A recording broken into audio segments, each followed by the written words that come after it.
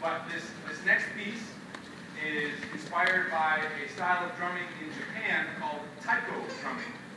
And if you've ever seen taiko drumming, what a real taiko drum is, it's a drum that basically I could stand in. The drum is on its side, and I could stand upward, and then the head, and the Japanese taiko drummer gets these big, I mean, they're more like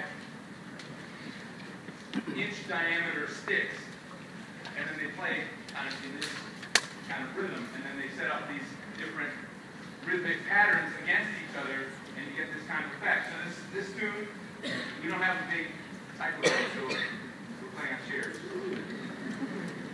But this is inspired by that style of drumming, and I hope you enjoy it. Chair jam.